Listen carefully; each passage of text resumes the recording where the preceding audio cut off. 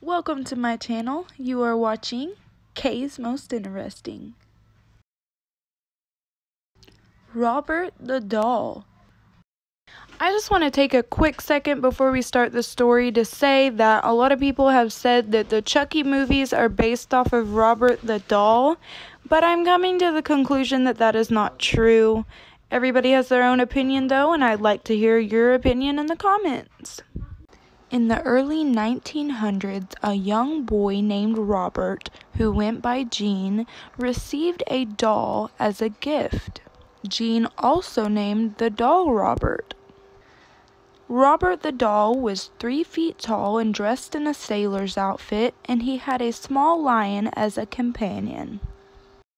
Gene lived with his family in Key West, Florida. He carried Robert the doll wherever he went, and talked to him as if he was real, and even fed him real food at the dinner table, or pretended to feed him real food at the dinner table. Gene's family even mentioned that when Gene would talk to Robert in other rooms, they would hear a response in a deep man voice. They thought at first that Gene was making the second voice, the response voice, but the voice was just too deep to be Gene's voice. The family said that in the middle of the night, Gene would start screaming bloody murder. But when they would go check in his room would be covered in knocked over and thrown furniture, and Robert the doll in the corner staring at Gene. And Gene blamed it all on Robert. The family even claimed to see the doll move around the house many times, and claimed to hear giggles coming from the areas he was. Even the neighbors claimed to see the doll moving in the windows. The family decided to lock Robert the doll in the attic, and they left him there for years.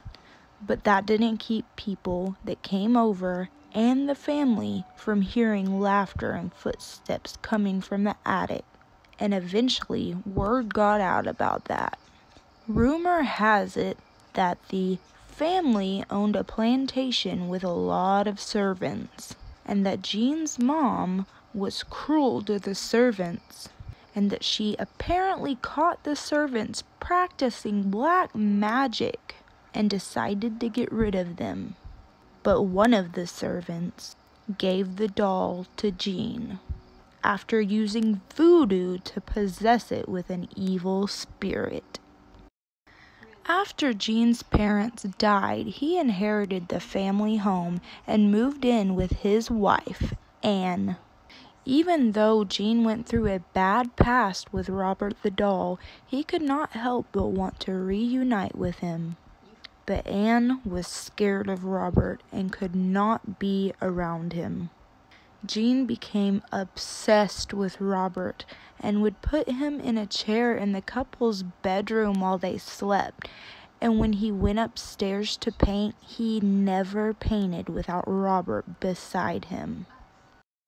Once again, the neighbors started claiming that they seen Robert moving throughout the house in the windows.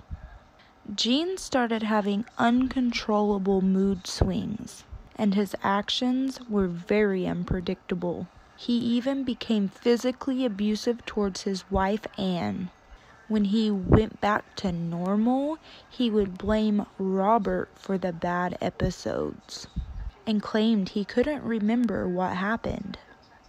Gene died in 1974, and his wife shortly after.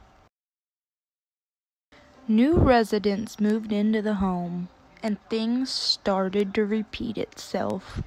One member of the new residents' family was a 10-year-old girl who found Robert in the attic, and she became attached to him as well.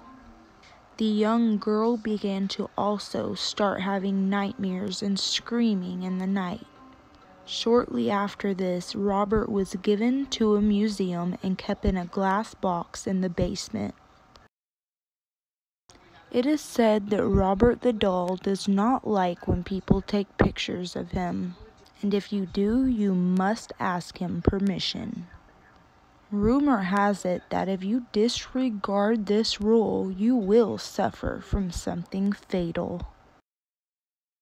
Around Robert's box are apology letters from the numerous people who have knowingly crossed his boundaries and suffered the consequences. Some even leave offerings in hopes of forgiveness.